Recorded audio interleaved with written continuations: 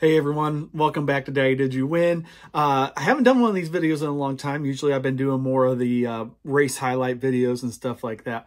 But we're getting into marathon season right now. And for me, marathon season looks a little bit different than what it used to. No longer going after the PRs or anything like that. Those days are behind me. Now, I am solely focusing really on pacing. Once in a while, I might do a marathon for time, that sort of thing. But right now, I am really enjoying pacing. And so I'm going to do two videos coming up here soon. Today's the first one.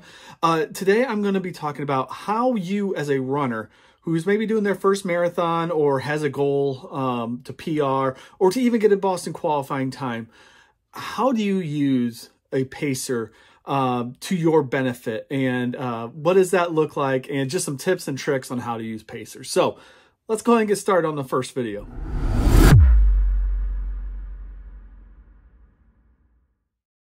So you've got all your training done, you are ready to go, you are ready to knock out this marathon. You get to the expo, and that's actually where your first step can begin when you're dealing with a pacer. A lot of marathons will have a table set up at their expo that will have pacers there. They will be there instructing you on what pace groups they're offering at the race. They may even have a binder with information about pacers, who's doing what pace group. And they might, usually if they have this binder, they will also have a picture of that runner. That way you have an idea of who to look for on race morning. So your pacer may not be there at the expo. They might have volunteered earlier in the day, but at the same time, they might be there. You might be able to meet them in person. I've done that before, where I have met runners who planned on running with me for the marathon, and just kind of gives you an idea of who you're running with, and that way you also recognize them on race morning. So it's race morning now, and you are getting ready to get in your corrals. Typically, your pacers are already in their corrals. Depending on the race, some races, they may not move their pacers into the corrals until about 5 to 10 minutes before the race starts. Others, it could be 45 minutes early, and they're already telling their pacers to move into their corrals. That way, one, the pacers are getting spread out to where they should be starting. It helps all the other runners find where they should be starting. And it also gives you an opportunity to once again meet your pacer, and you get that time to ask questions. And that's what you should be doing. Introduce yourself to your pacer. I'm not going to lie. A lot of times, especially if we have a large group of runners in our pace group, we're going to forget your name. But at the same time, this is your opportunity to ask questions. And questions you should be asking: what is the pacer strategy on this day? Now, for me, when I'm pacing a marathon, now granted, I've only paced 5 marathons. I've got my 6th one coming up in 20 days from the day I'm filming this video. But if I'm running with a pacer, I want to know, what's your strategy? Usually it should be they're going to want to run as even as possible. If your pacer says, we're going to start off fast, we're going to bank time, meaning that we're going to run ahead of schedule. That way, if we start slowing down at the end, we have time. You may want to think about whether or not you want to run with that pacer or not. When you run with the pacer, do so at your own risk. But for me, I like to try to get into that desired pace as soon as possible. Also, what's your strategy for aid stations? Are you going to be walking through aid stations? Actually, when you get into the slower goal paces, such as 4 hours, 4:10, anything past that, you're going to be talking about possibly some walk breaks in there, which is not a bad thing.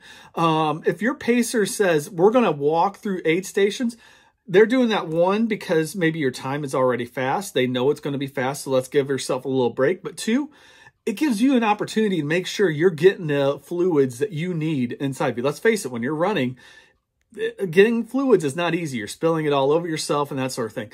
Walking through an aid station, not a bad idea. Just allows you to make sure you're getting all the fluids and whatever else that you may need into your system.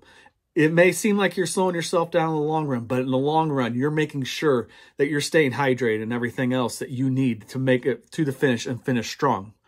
Also, ask them about the course. As a pacer, you should, whether you ran the marathon or not, you should have some idea of what this course is like. I like to, if it's a new marathon for me, I study the map. I study the elevation gain and such, and make sure that I know what's ahead.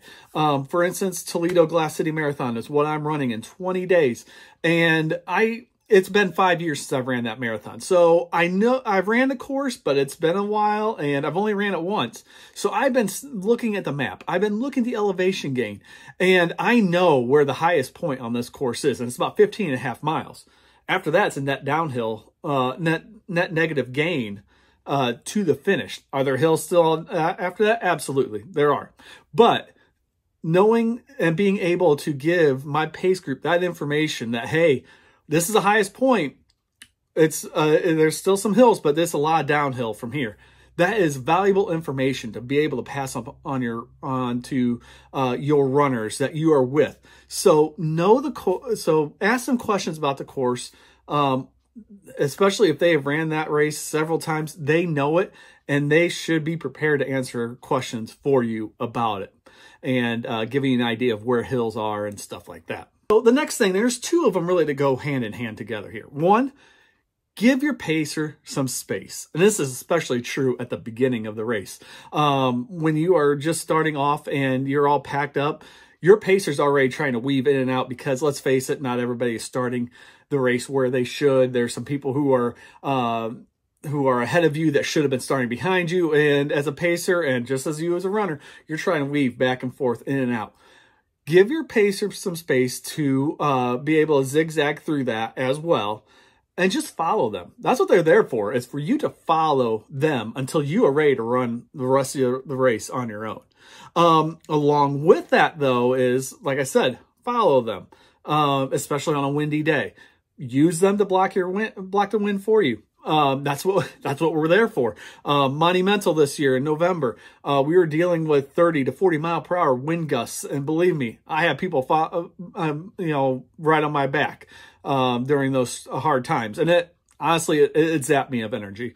I didn't have anybody block the wind for me. Everybody was using me. Made it for a tough day for me, but hopefully it allowed others to reach their goals as well, which is what I'm there for as a pacer.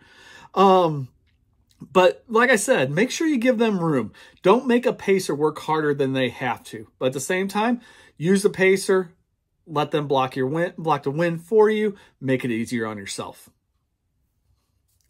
Next, if you're using a pacer, do not panic at the beginning. If a pacer is too fast at the start, it happens, okay? We are all trying to get into a rhythm and everything else. And once again, with the crowds, that's difficult in the first few miles. So do not panic if you're fast. Same goes for if you're slow. Really do not panic if you're slow, because believe me, you're saving up energy. You'll make that time up. And if you're fast, the pacer will adjust his pace his or her pace so that you are getting back to where you should be. So do not panic in the first few miles. Now, obviously, if you're still seeing this halfway through the race, then you got to start questioning what's going on, especially if you're going too fast. You're going to want to back yourself down. But at the same time, do not panic early. Next, feel free to leave the pace group when you are ready. You are under absolutely no obligation to stick with the pacer that you are with. If they are going, if at the beginning stage of the race, you thought, I'm ready to run a 3:30 marathon. And after the first couple miles, you're like, this doesn't feel right. I feel like I'm going too fast. I need to back off. Back off. You can drop back to the next pace group and pick them up. Totally acceptable, and there's nothing wrong with that. Same thing if you're feeling great. If you think, oh my word, I thought I was going to run 3:30, but I am ready for 3:20.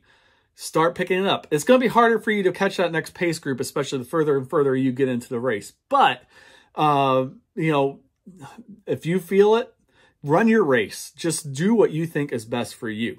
Now, what I will also say to that is that when you get to miles 20 to 24, that's when you really should start feeling in your body that either one, this is comfortable for me. This is where I should be. Or, there's this is hurting me. And if I don't stick with this pace group, I'm going to really fall back. then stay with the pace group for those two situations. Just do it. It's fine. That's what we're there for. But if you're feeling great for that last 10K and you're just like, I've got a lot of energy, I am ready to go, I'm ready to drop the hammer, do it. You are under absolutely no obligation to stay with your pacer, especially if you're feeling great. Just go, run your race, and do the best you can. Go after that PR. Try to see how many minutes faster you can beat your PR. And just go. Just ditch us. That's fine. That's what we're there for, and that's what we want to see out of you. And the last tip is thank your pacer. After you're done running, just go up and say thank you. If you want a picture, that's fine. We'll be glad to take pictures. It's happened. Pacer wants to remember the runner wants to remember the pacer who actually got them to their goal and stuff like that. Encourage them the whole way. That's what we're there for. We want to be there to encourage you to make your goal. We're going to push you as much as we can to help you reach that. And just a simple thank you is enough. A pacer is giving their time. They have set aside their goals or their own race to help you. So just give them a thank you. That's all we don't even ask for it, but it's much appreciated to be thanked for the work that we did to help you reach your goal. And if you decide to leave us in the last 10K and you see us after we finish, go ahead, come up to us, say thank you. Nothing wrong with that. And once again, we greatly appreciate it. We want to hear about your race, especially if you did leave us, hear how you finished, and we want to celebrate those accomplishments with you. So as a pacer, though, we're here to help set the pace for you, and to, once again, help you reach your goal. We don't want to push you to go too fast or too slow. We want to make sure that we are there just to guide you and to pace you. And you got to run the race, though, for yourself, however that may look. So we're also there just to provide you with moral support, encourage you. A pacer will talk to you as much or as little as you want during a race. So keep that in mind as well when running with a pacer. Like I said, we're there for you.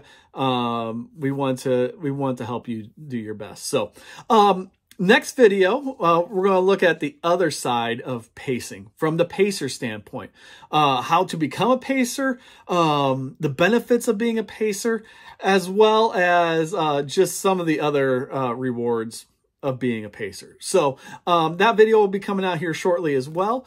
But until next time, thank you guys very much for watching, and we'll see you later.